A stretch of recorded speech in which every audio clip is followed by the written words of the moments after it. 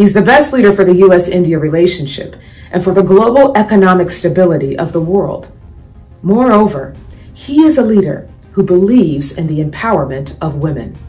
From paving the way for President Murmu's historic election, to appointing women in key cabinet positions, to encouraging Indian women athletes in their achievements, the Prime Minister stands for women.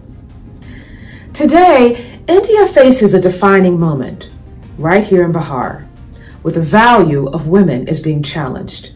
And I believe there is only one answer to this challenge. After Chief Minister Nitish Kumarji's comments, I believe a courageous woman needs to step up and declare her candidacy to run for Chief Minister of Bihar. If I were a citizen of India, I would move to Bihar and run for Chief Minister. In the Holy Scriptures, Queen Esther was admonished to boldly approach her husband, the king, to save her Jewish people. It was Mordecai who challenged Esther to see her place as queen, her place and time in the kingdom, as a defining moment to save her Jewish people.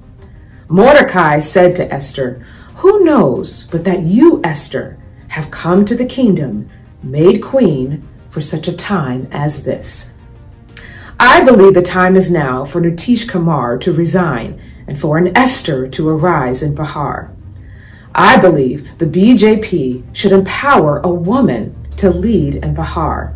This would be the true sentiment of women empowerment and development in response. Or the people of Bihar, do as SRK admonished in the film Jawan, vote and bring change.